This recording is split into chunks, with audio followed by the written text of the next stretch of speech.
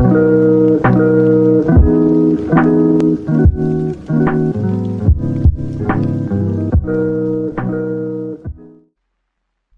guys, what's going on? RedMaster here, and welcome back to another episode of TV Commentary. Of course, got three fantastic matches with a return match in the closer that I'm really looking forward to, really excited to show off here. The return of a good friend. But regardless, we do have matches to get into. We do have some games to play. So let's go ahead, folks, and jump straight into match number one. Alright, and our first match is going to be RandyPants taking on simdog. A bit more of a meta-ish matchup. Warlock Crusader going up against the Warlock Ninja.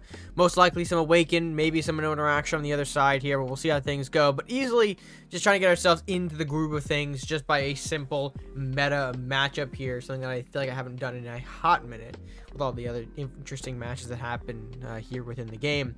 Anyway, starting things off here, Ryder from the opener, Dojo in response. So yep, pretty clear-cut cards for the most part, starting things off.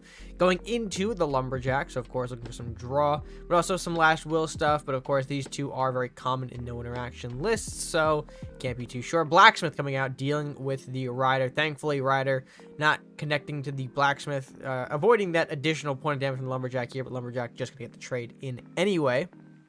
Into the Banshee now from Randy. Okay, so kind of quickly note here, Banshee not something that you see in no interaction lists, mainly because they want to go for that spell, that burn power.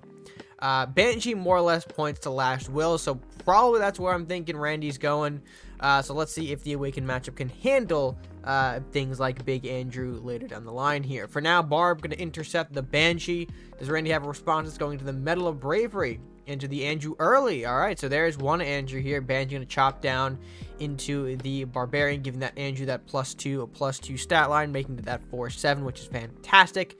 Darkbender not going to come onto the board, though, establish its presence here to try and ward off the Andrew here, trying to show that if Andrew does make the trade, Darkbender will be the follow-up here to pick it off the board. So we'll see if that procs a different response out of Randy here, going for the Rat King instead, which is a nice little choice here. Able to provide some good cleanup to the board while also providing a lot more bodies here, as you can see, going for the Rat King into the Andrew, because obviously we're not in the Vikings and we don't have a Mystic Journey to follow up that Rat King, so no point in keeping the upkeep around. And Katana being thrown down onto the Andrew as well. I think that was the Banshee pickup that I might have missed from before here. So that's being slapped onto the Andrew, kind of keeping his cards in hand. Do a good point here, but this yellow-red can draw pretty quickly. Things like Taria's Files are certainly in the deck at this point. Other things maybe like additional Lumberjacks and Banshees and Flying Books. So a lot of ways that he could draw here. So kind of playing it because he just knows that it makes sense to throw on the big boy for now. So creating the 8/7, which is nice here. But simdog responds with a Masuta and Ronin, which are a nice little combo here, especially with Dojo already active. This is going to get him some draw if Randy can't respond, which he can. Blue Fireball taking out the Dojo. That is a smart choice here. I know a lot of people will be tempted to use it on the Ronin here, but if you do use it on something like the Dojo, you cut off the draw of the deck and realistically cripple the Awaken strategy pretty heavily. They rely on that constant flow of new material to use and activate for their abilities to continue that draw stream. So cutting off the draw here before it can really get out of hand was a good call on Randy's part here. We'll see how Sim is able to respond to this one. Of course, picks up another Dojo to replace the one he just lost, which is lovely. And of course, on top of that, getting the Sentry Golem there. Ignoring the Masuda bug, of course, building into unit. He had enough gold to do it anyway, but probably should have gone Golem, then Dojo, so we can get that reduced gold count. In case, you never know, those things might come up here. But regardless, we're going to see the Golem hit the board here, the Dojo as well. Golem looking to profit off the Dojo for a +1, and of course, we'll see if Randy has anything to stop it. Randy, for now, going with the Armory play, so of course our Rat going to make a trade into the Masuda up here, which is nice, picking that off so that way it's a one less reawakened target on the board. And positioning a wall of units here for the incoming assault, potentially, from simdog's board. Badger coming out now, though, in response here, and again, not really moving, actually, in this matchup so far is simdog. I kind of want to think that he's more of the, I guess, just passive defensive type player here, or maybe he's built a strategy more for that angle here, but knows that he has the advantage in terms of units on the board, so he kind of is just sitting back, drawing cards with his awakened units and letting his forces build while Randy tries to assemble something on his own over here as well. So we'll see if maybe Randy can bring up a bit of offense here. We see another Rat King. Unfortunately, the armory placement cuts off a rat summon, but I don't think it matters too much. Pushing a lot of bodies down on the board here. Although a Flame Storm can do a lot of damage to this, we do need something for the armory, which we do have Blue Firebolt actually in hand. We are viewing Simdog after all, so a Flame Storm here would have been killer. But looks like we're not going to see that as of right now, which is fine. We do see Guards. Guards is a bit of a weird choice for the Purple-Red Awaken. I'm not sure why they're here. They used to be the 2-1, but that change has been, you know, been here for quite a while, so I'm not sure why Guards are still here. Blue Firebolt, they're going to try and chip away the Andrew, it looks like here. Yep, 2 Blue Firebolts will take out that big boy. Not sure if that was the right play to go to, and you could have easily used one of those for the armory to kind of cripple Randy's forces here, make them more easy to trade into and harder for them to retaliate into the bigger boys with. That's just a me opinion, though. I get that Andrew is a big, scary threat, but I'm not sure if that was the right call here. Flash Grenade into the hand from Banshee. Yep, English. Flame Shield on the Ronin here, moving out of the way for the Inferno. That's some good positioning there. Of course, a 6/6 with first strike, not easy to remove. Another Andrew, though, hitting the board here. Perfect for Ryder. Going to get a little bit of value off of that here. 5/8 on the Andrew below. I think we're going to see a Badger going to die as well. Well, I think Golem's going to die for sure. Yep, there goes the Golem. Makes sense. Rat King. Rat King, unfortunately, not being put anywhere. Badger still being kept alive here. All potential reawaken targets. And Rite of Awakening is going to be a target that gets, or a tool, excuse me, that's going to be utilized by the Ronin there, creating an 8/6 into the Headwood. Fantastic draw there, of course. Headwood's damage is going to do some nasty things to this board here. Barbarian follow-up, the Darkbender as well. Looking like we are attempting to push lethal damage if Randy can't respond to the Ronin. Priest, though, is a nice way to counteract this Ronin. Unfortunately, we do have to keep it alive because the Andrew with Flash Grenade coming in quite handy here, popping that Ronin and moving in additional units here. As you can see, Tarius Files as well. So we're going to kind of create a block here, which is fine. It kind of protects us from the incoming assault. Although we know that Simdog has a way to kind of get around this and land some shots onto face. Let's see if we can find the line. Shodan, of course, coming in, hitting a zombie. Not exactly the line I probably would have gone for here, but definitely more one that's, I guess, looking to set up for a, kill next turn, I guess. Guards coming down, sure. I mean, they're not doing a hell of a lot. Yeah, Barb into zombie, I guess. Yeah, I mean, not the line I would have taken for more damage, but this is still fine. We do get a massive board clear here. Craxus! Hello, you. Killing off the Shodan, generating some cards here. That's not going to be too bad for Randy. Of course, drawing a Blacksmith from the Taurus Files. We saw that reduced cost after all. Dragon's Fire would be good here. Same with the Flame Storm. Looks like we don't find either. Shodan coming out now, going to be the response for the Craxus. Shodan Part 2, after all. Salahar Soldier following up as well. Darkbender maintaining his position. It is a guaranteed 4 on face from this spot, so it makes sense if you can maybe draw out a burn or push him into sudden death for a turn or so. That's going to end the game here. Flamestorm going to hit the board. That does put you in the range of Darkbender here. All we have to do is really remove this Blacksmith, and that will be game. What can we find off the top? If we are Simdog, Demon Hunter, and Golem, not going to be it.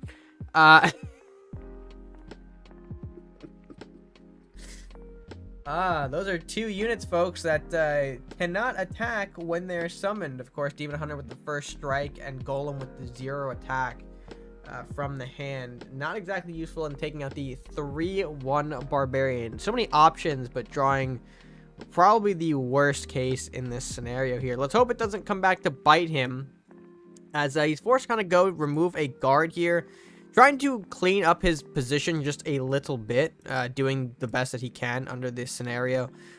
You see him walling up as a way of precaution, if you will. We're not going to have a very real threat as well here, if we have anything to do with these zombies. or create more of them. That's always fun. Eternal Darkness, a card that we haven't seen in quite some time here on the TV commentary episodes. Doing some nice work here, creating a lot of zombies, but I think that's going to be game over regardless. We do draw the right for the Headwood Rambo, so will we get it out of all of this mess? We do. We do get the Rambo mess out of all of the zombie targets and potential on the board here to let simdog claim the win for this episode here. And a very close one too, actually. I think based on the amount of zombies and units that were on the board in general, it would be very hard for simdog to clear all that out without at least finding some way to take in additional damage here. Only 3 of those zombies need to connect for the game to end, so he definitely escaped that one by the skin of his teeth. Is that still something that people say? Anyways, game number 1, of course, wrapped up all nice and tightly. Let's go ahead and proceed to game number 2, though, where we have more action coming at you right now. Alright, folks, in game number 2, we'll see DemiGabe take on AtlasFalters here. Really wanted to show this matchup, primarily because it was the only thing that I noticed on this particular day that wasn't actually just a school or rush matchup. I don't know. I guess that's what the meta's feeling like this time around. It's going to be, hey, I want to go school or rush. Ay. Anyways, purple, green versus warlock pirate here. We'll see what both guys bring to the table that isn't the aforementioned school or rush. It looks like we got some additional swarm stuff. Okay, so Atlas kind of picking up maybe where Randy left off in a way here, utilizing some swarm potentially. We'll see how Demi's going to respond, going with the Elvish Thief out of the opener here. That's not too bad. We could get the imp down. No, we're gonna get the altar down. Okay, I mean, it's a building setup. I'm not completely mad about that, but we probably should have gotten the imp out to try and burn off the Elvish Thief. Oh, okay, wizard. That's not great. Thankfully, we have the response to this. We can blue fire the wizard, trade 2 rats into the Elvish Thief. That does give our opponent, unfortunately, a lot of treasure to work with. Bring them up to, I believe, 7 gold for the next turn here. Yeah, 4 plus 3 is 7. So it could be some big things coming out here. Oh, excuse me, 8 off the metal here. We do get a Mordok by turn 4. Very, very scary stuff there. Not a whole lot of ways that we can out this right away. We could use a murder, but not in the hand, unfortunately. Dagger Storm, all 3 on the Maddie. Love this game, baby. All right, there goes the Maddie. No damage done to the Mordok. Ship of the Damned coming in, doing its thing. Scope! Dwarven Scope. Oh, dear. This is going to hurt. Horseman coming out of the first Mordok shot, taking away the spawner buildings. Looks like Demi knows the swarm game, so kind of trying to cut it off at the source here. Armory, though, is going to do some nice work here. It does help clean up in tandem with the imp here, imp and rat. Unfortunately, Headless Horseman coming in, taking out the altar, really shuts us down, and potentially is the worst case of RNG I've seen in this game in a hot minute. I've seen some bad stuff, you know, Salahar Rider hitting the 2 HP castle, the Rambo Headwood we saw last game. Those were pretty rough, folks, but nothing quite like this. The armory removal off a Headless Horseman proc, so that way we cannot kill the Mordok. And this thing's probably just going to run away with it, honestly. That's probably the game right there. Mordok getting another free shot here. Lumberjack getting some draw. Fine, sure, go for it. Yep, Mordok killing off. Oh, generating a Wraith. Even better, bro. Look at that 3/8 body. And One-Eyed Maddie summoning the RedMaster, bro. He's already dead. What are you doing? And an Elvish Thief. Again, this is just brutal. Lumberjack is not the draw I wanted to see here. We got a Ranger out. Ranger can do some defense here. And gets another Wraith. Man, we needed the Horseman to show up there at the very least. But no, let's give him another big old body. RedMaster getting a shifting technique here, getting a Dwarven Greed. I don't think it matters. Infiltrate, sure. Stealth Atarius. Wraith's going to town here now, doing 6 damage a turn at 16 health. There is no way Atlas gets out of it, buddy, and I am so sorry for that.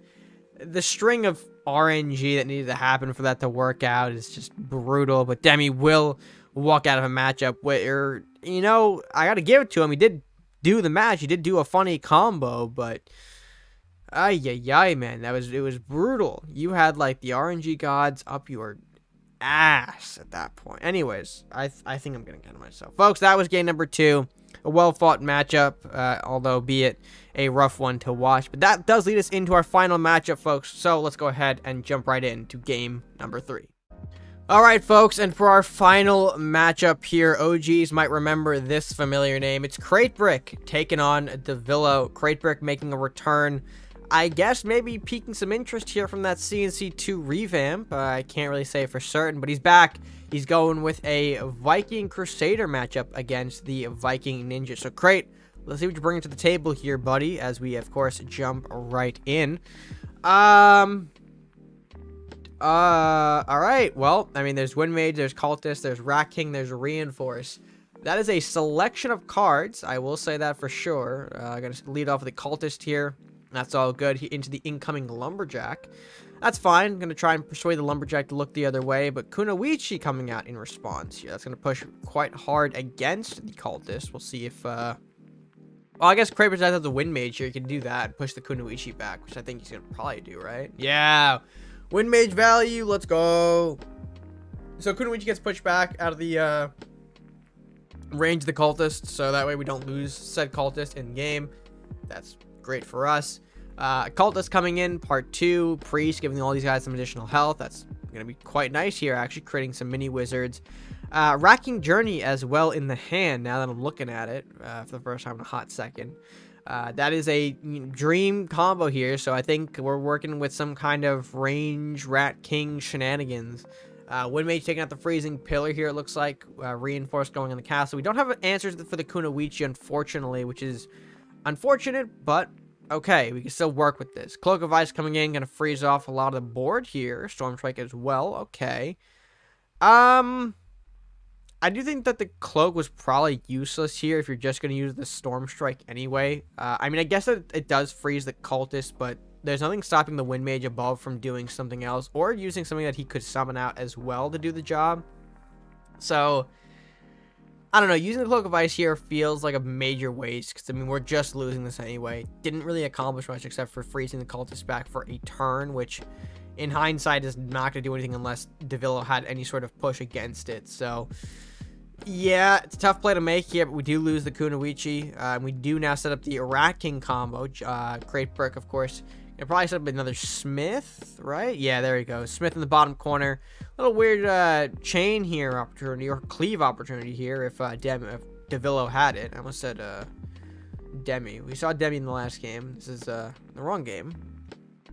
But regardless, Rat King coming in now with the Blacksmith and enough gold for Mystic Journey, folks. That is a 16 points of damage worth Rat King. If we had Temple at this point, that'd be game, but unfortunately for Crate, just not enough to end it. But I don't think devilo can really do much here. No board, a lot of cards in hand, but only working at 7 gold with a lot of rats and no potential burns or board clears. Panda's cool, I guess, but not enough to deal with the literal army of rats. And with that said, that's going to be it, folks. That's going to clean it up right there. And then devilo surrendering, knowing the writing on the wall for Cratebrick to walk away with quite a dominant performance here. Showing up with the blue-yellow Mystic Rat range combo, I guess, is what we could say that was. I mean, 2 Cultists, a Wind Mage, definitely a lot of range power being represented here. But, of course, the Rat King combo, the star of the show here, doing the dirty work to get the win. And, I mean, yeah, it's good to see Crate back doing his thing. I don't know how many matches he's doing nowadays, but it's always cool to see a familiar face, an old soul, wandering back in, you know, delivering the beatdowns and doing it well. So, welcome back, Crate, in that kind of sense. But, folks, that is going to wrap it up here for this episode of TV Commentary. Let's go ahead and close this video out properly and do all that fun stuff. Alright, folks, and with that being said, I hope you guys did enjoy this edition of TV Commentary. If you did, be sure to let me know by leaving your thoughts down in the comment section below, as well as being sure to like the video if you did enjoy it. Be sure to share with your friends, and of course, subscribe if you're new or haven't done so already. We are on the road to 1K. We'd be really grateful to have you join us on this ride. But, yeah, I think that's going to cover all that I need to do for now. So, until next time, guys, stay gaming.